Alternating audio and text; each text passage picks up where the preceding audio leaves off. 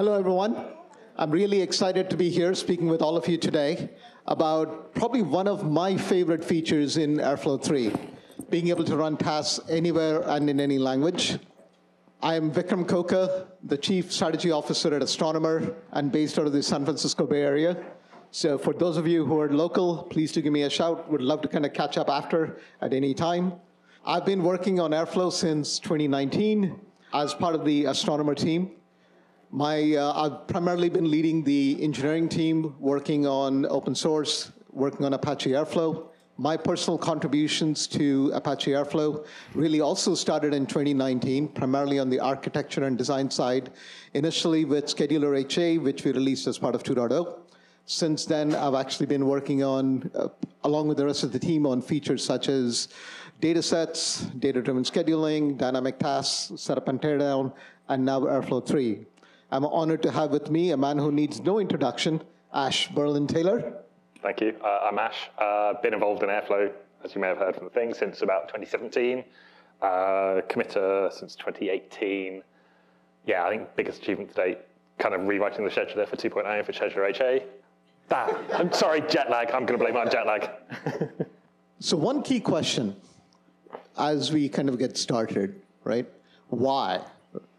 How did we start on this journey itself? And the key question really started around the change in use of Airflow.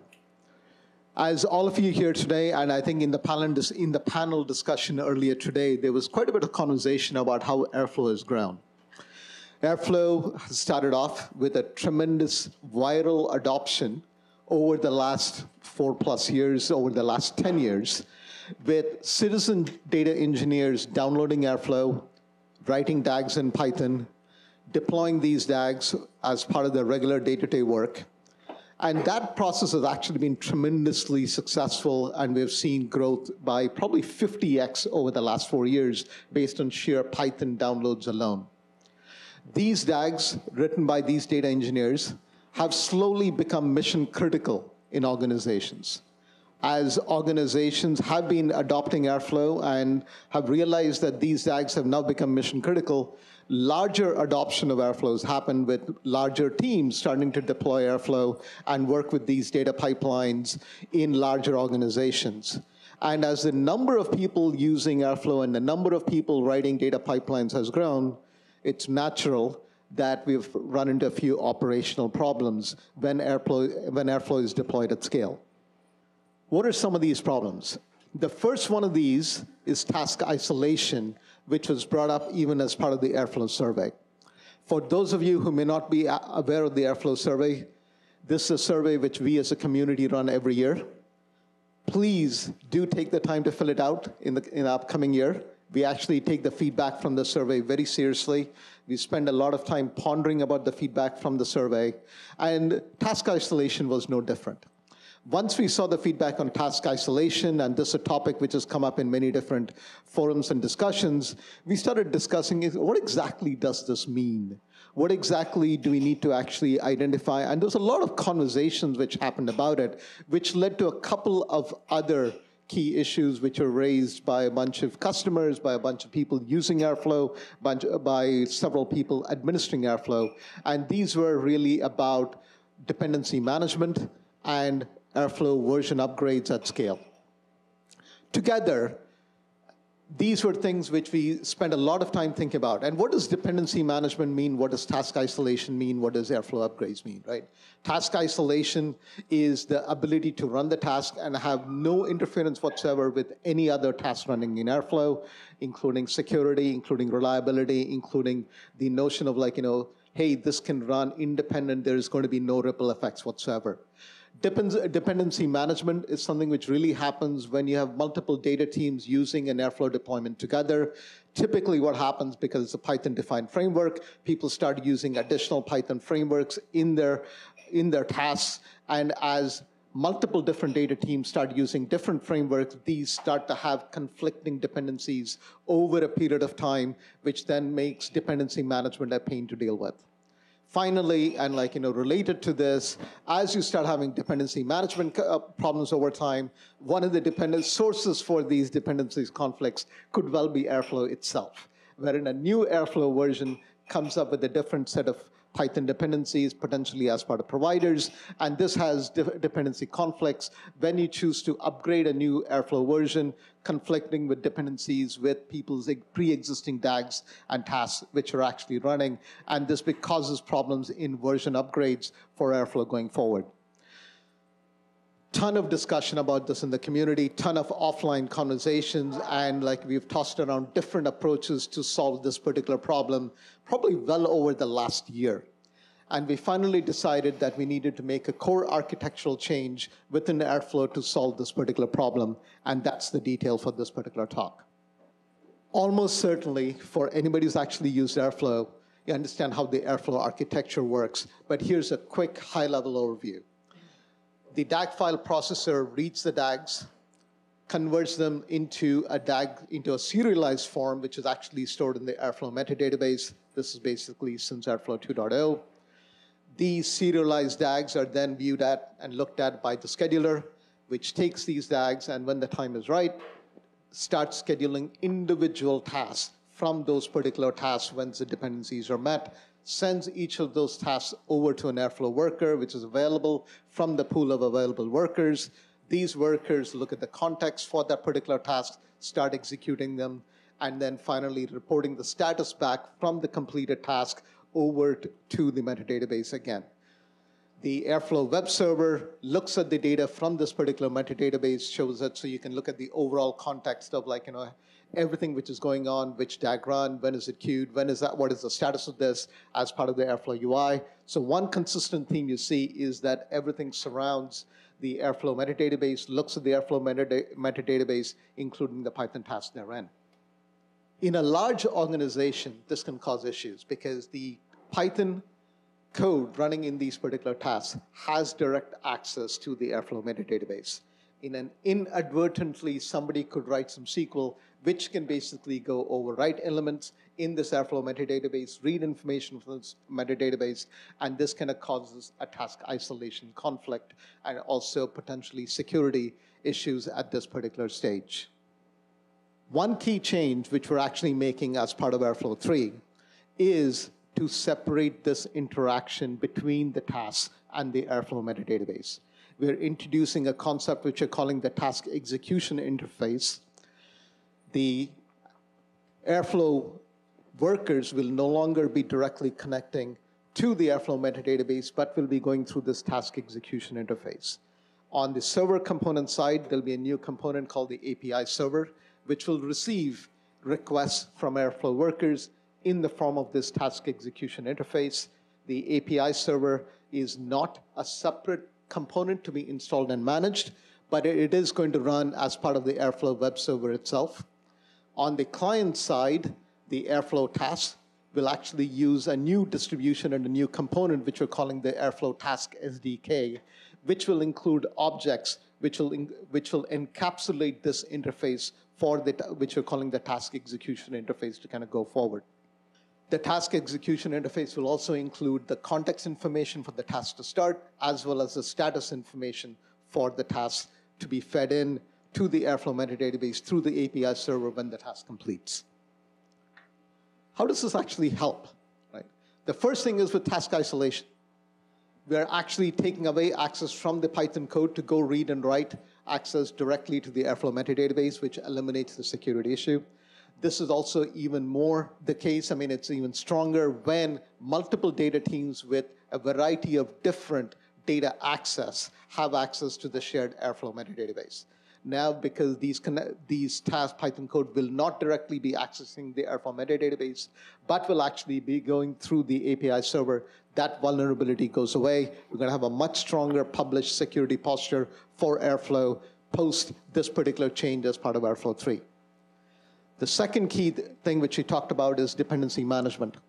Now, the isolation through this task SDK enables a different model for being able to plug in the Python dependencies for each task through the task SDK. You no longer need to kind of create separate images for each incarnation to work. So this becomes far more of a Pythonic incarnation of being able to express dependencies without needing to kind of have a DevOpsy way of having to create custom images and then run these particular custom images through the Kubernetes pod operator. Thirdly, and this is a conceptual shift, which would really like people to start thinking about the Airflow server components similar to an application server or a web server, and the Airflow tasks similar to that about being a web browser. And the interface to these, similar to HTTP, is now the task execution interface.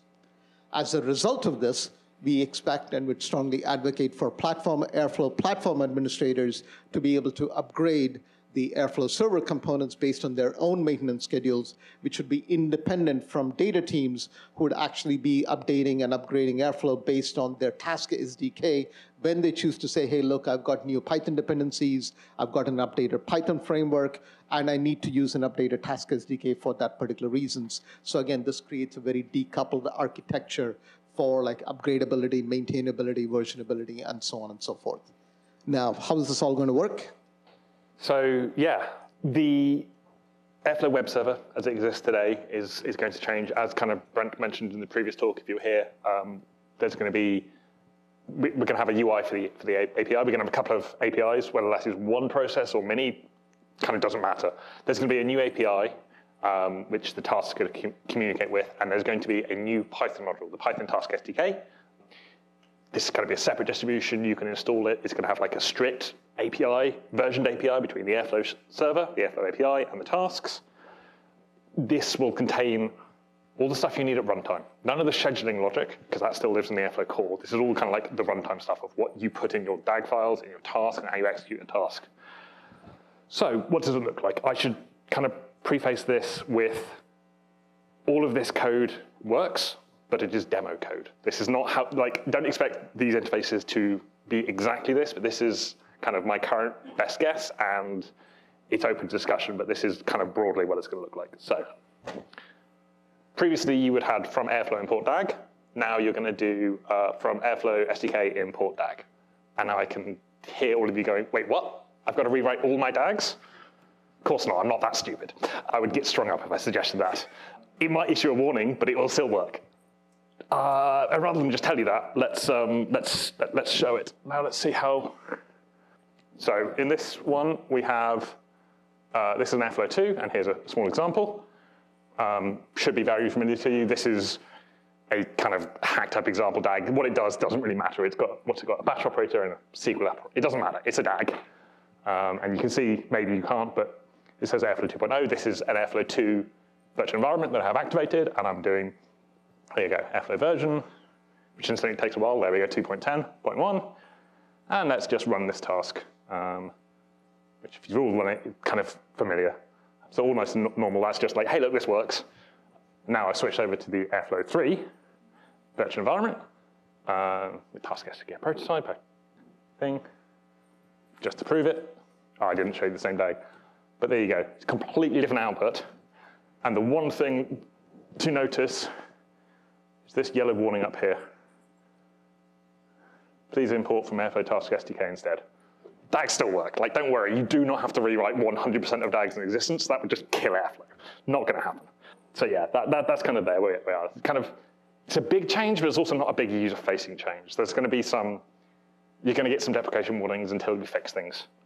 If you don't like that thing, if you want it still to be from airflow.dag, speak up on the mailing list. We're still talking about that, what this plan is. So yeah, the task execution interface, which includes, as kind of Vikram said, it's all the task context. So that's kind of all the big context dictionary. That's the task instance, your DAG run, access all things like that. This is also going to contain, I should just say Airflow variables, access to Airflow variables, and particularly secrets. So one of the problems right now with a task having direct database access, it can read every single secret in Airflow. And it's got, like, you've got access or you've got nothing. Yeah, you technically could do something really smart with row-level security, but no one does it. With this, everything going via an API, you can put controls in place. You can say, like, this DAG should have access to this task, this secret only, and maybe even this one specific task should only have access to this secret. This kind of plays on with some of the multi-tenancy, multi-team stuff of like maybe you want some global connections and then but only access to a few places. So it doesn't do it here, but it gives us the point to hook that in. Obviously, you need to report the task status, you need the heartbeat, it's all kind of stuff like this. To some extent, it's a very simple API. The last point is kind of the key takeaway here, which is no direct database access to tasks. If you currently have a custom task and you are using anything from Airflow models, give or take, that's going to break. That's the one exception, and this is why it's happening in 3.0. This is going to break some custom operators. And for that, I'm sorry, but it's worth it, for the reasons I'll get onto. The other thing that's probably worth mentioning at this point, this actually helps scaling as well. If you have even a medium-sized Airflow install, one of the pain points is scaling the database. Not because of the query load, but particularly if you're using Postgres, the number of connections. This drops that, you know, if you've got 100 concurrent tasks, that's 100 or sometimes 200 connections sitting there basically doing nothing. This, it drops it to 2. That's going to make running a larger cluster so much easier. I love the fact that we're actually separating this out into client server, but it enables a few other things. One more thing. One of the key changes we want to be able to make as built on this model is really being able to run tasks anywhere. We can actually run the Airflow server components on one computing cluster. You can also, like today, for backwards compatibility, and because you choose to, you can also run Airflow workers on that same computing cluster.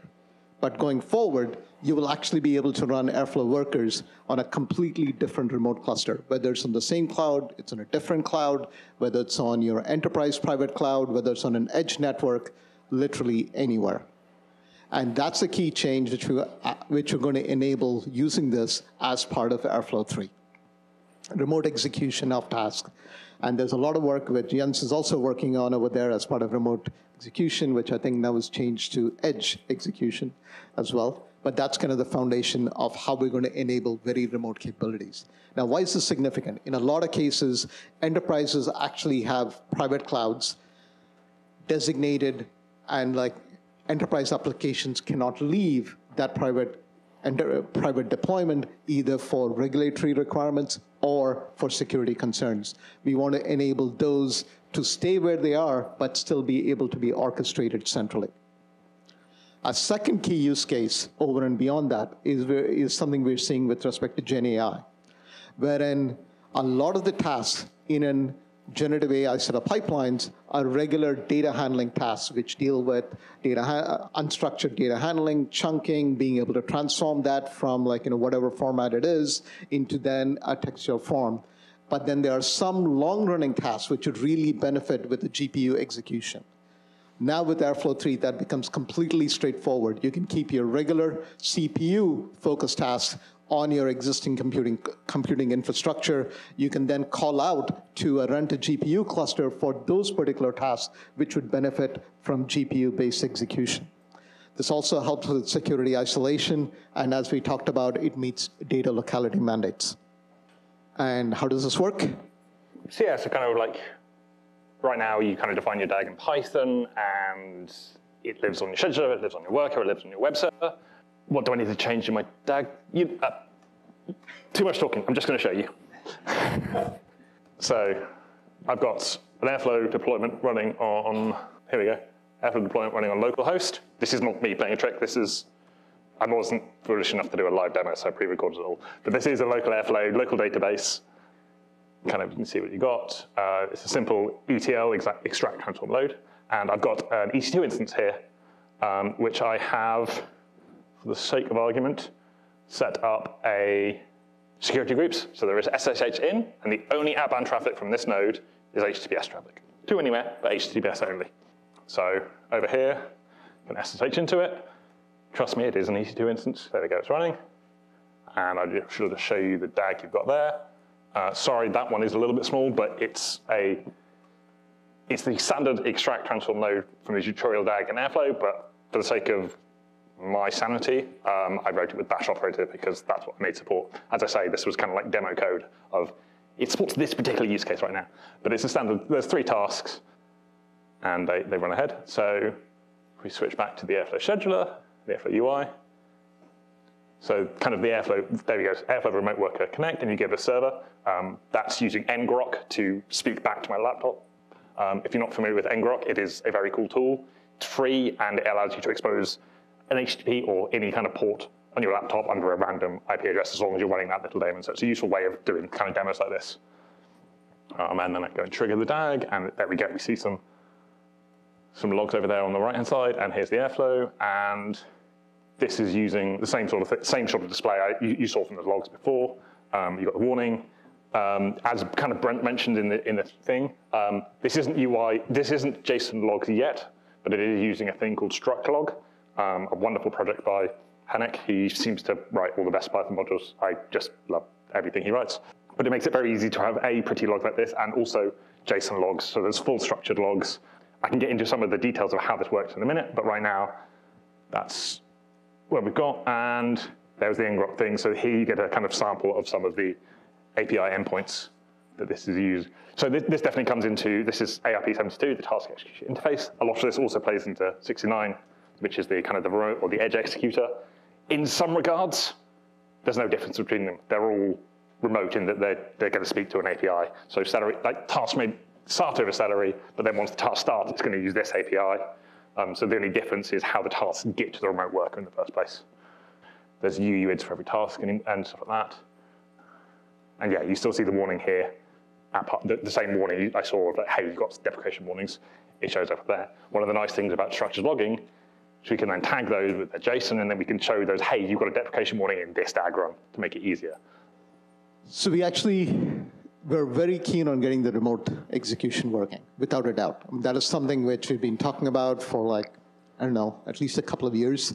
This has come up in a few different use cases. But why stop there? We really wanted to expand Airflow to be able to run tasks in any language. As of 3.0, Airflow is going to be language agnostic. Remember, we talked about a task execution interface. The task execution interface is language independent, classic interface definition language. Therefore, the API server can obviously speak to task SDKs coming from a variety of different languages. Why would we even do this, you might ask? We actually, as a community, have already gotten requests from people actually building GenAI applications in TypeScript to say, hey, can Airflow support TypeScript tasks? We've already gotten requests for people to say, can Airflow support Kotlin for enterprise application integration? And that's kind of started us kind of down this path as well. And now the fact that we've got a language-independent task execution interface enables us to take this further, because the reality is all of us who are already been using Airflow know and love Python. But as software application teams are building more and more data applications, we want to meet them where they are, in their language of choice, not having to require them to rewrite stuff in Python to kind of go forward. Therefore, our path forward is towards being able to create task SDKs, not just in Python, but in additional languages going forward. And these task SDKs, in whatever language, will use the same task execution interface to talk to the same Airflow API server, so that we can have multiple incarnations of DAGs being written and tasks being written, communicating to the same Airflow server deployment. In addition to being language agnostic, Airflow 3 is also going to be multilingual. Now, what the hell does that actually mean? And there's a separation between DAG versus task, which is very, very deliberately chosen in this case. We want to enable options wherein people actually write a DAG, they're pulling data from a Java enterprise application, and they've written an extract task using Java. They can perform transformations using Python and SQL, perform an analysis in that same DAG using Scala, and get the result of that analysis, which could be a prediction, and put this back using, i.e., the reverse ETL term, into an application running in Go. And you could actually do this absolutely seamlessly within the context of a single DAG. Now, that might seem like a little bit like a contrived example, but in reality, with things like AI models and generative AI, you might initially build a task in Python to kind of get it up and running, proof of concept, and be able to execute. You might then choose to change the implementation completely to something like C++ for sheer performance and efficiency. And that is something you can do now by just changing the elements within a single DAG. You don't need to rewrite the entire pipeline going forward. So we really believe that this is a key way, not only for going forward, but also kind of incorporating and making it easier for legacy migrations, wherein you're pulling data from an existing enterprise application and you want to use the language of choice to pull that data from there without having to rewrite the entire ecosystem to kind of go forward. And Ash is going to show us how it works. So yeah, Golang Task SDK, kind of what SDK do I use? How do you do this in Go? What does my DAG code look like? So as kind of Vikram mentioned, at this point, we are talking about tasks. We are not talking about DAGs. DAGs will still be in Python. That's like, we can change that later, but right now, we've got enough to chew here. So it's just the tasks. DAGs will be in Python. We use something like DAG Factory and a YAML generator if you want Go people to use it. But let's say you wanted to run a Go task today in Airflow 2. How could you do this? Probably with a bash operator, to be honest. Either pod operator or bash operator, and you either do go run or you pre-compile it and then you make it available in your image, and congratulations, you now have Airflow plus a whole load of DevOps kind of thing. And in practice, no one's going to do this. Like, maybe there are a few people who are. I'm not going to say no one's do this, but you're not going to do this unless you either really, really want to use Airflow or you're forced to by your manager. So that's not going to happen. So what could it look like in Airflow 3? We've got a thing here, got task.external. So this is the kind of standard task flow decorator. You've got task. You also have things like task.docker or task.virtual environment. Those already exist. This is just my idea. This is like 3 days old code at this point. But you need some way to tell Airflow, like, this task should run somewhere else. Where it runs, it doesn't actually care. We've given it a queue name because you probably need to register the workers to say, hey, I can accept tasks on this queue. So here we go. Task.external of my Go queue, and then you just call a function, go.extract. You're not going to, like, there's a few downsides to this, like editors are not going to know what parameters are going to accept. And yeah, whatever, fine. That's less than ideal, but extract returns some data. This, if you're at all familiar with TaskFlow, it looks very similar. You just got this go dot prefix in it. So you extract some data, give it back, you pass it into the transform thing, and here we go, here's a multilingual one. And then you've got a normal Python function at the end, which takes the output of the Go task via XCOM, via something like that, and runs it. Now, this is one of the key things that you can't really do today. So here is roughly what the code looks like for powering this in Go, and I will show you a demo in a minute. I'd just like to highlight a couple of points here. So first off, you obviously import from Airflow, import Go SDK, and you can get variables. You can get secrets. I just did variables, for example. Having your Go task being able to access Airflow secrets and Airflow variables. This is one of the things that really brings it to a first-class integration rather than just run the program. It's like you can access the Airflow ecosystem. The other thing you can do is you can return, here we go, you can return an object that has some JSON tags, and then the Airflow Go SDK runner, needs a better name, will handle, okay, like I'll serialize that object and I'll put it into XCOM for you or whatever backing store you've configured. And then it's like, this is kind of like all the power of composability or reuse with DAGs, but in your language of choice. This is ultimately kind of like a fairly small API. So it's like, there's a kind of couple of endpoints and stuff. The other point, and this is particular to a Go task or maybe a JVM task, any compiled language. If it's Python, if it's probably TypeScript, I'm going to say yes. You can load things dynamically at runtime. You can just import a string and you can load. That's how Python tasks work right now, is it just imports a string, the file's on disk, it loads up, job's good. For Go and for JVM, mostly, that's not the case, and you need to compile it in. So how does the runner know what task it has? And what you have to do is you register a task on a DAG. Right now, that's what we've got. This is where there's no structure, there's no dependencies, it's just, for this DAG, here is the task function. That's a kind of function, we do some introspection and kind of see what it exists. And then down here right at the bottom, worker.runForever, server URL. There's a whole load more detail here. There's like, how do we authenticate this properly? When the worker registers, how does it know what queues to listen on? do we need to like have some kind of capabilities of say, hey, like I'm a Go worker, I can list one of these queues, or maybe I've got these versions and another one has these versions. There's lots of interaction with the kind of the DAG versioning and the DAG fetcher AIPs to work out to kind of make this a first class and well integrated. But the bit that I'm sure we all want to see, let's go to. So this is the same EC2 instance as before. So Airflow Go worker, this is kind of a binary. There was a little bit more code than I showed in the previous slides, but not much.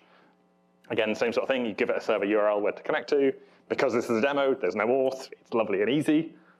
So unfortunately, real code isn't that easy, but there we go. So yeah, same example DAG. I just kind of tweak it a little bit, kick it off, and wait for the logs. So obviously, we've got the EC2 thing on the left here. EC2, or my implementation of it, wasn't working very well. So I've got a task that runs for 12 seconds and outputs a couple of logs. Just waiting for it. You can see lots of output on the left. So here we go. Here's the output. This is one of the interesting ones. So when it loads, so here we go. My variable, hello remote Go worker. So that is the remote Go worker. Got a task written in Go, which has access to this variable.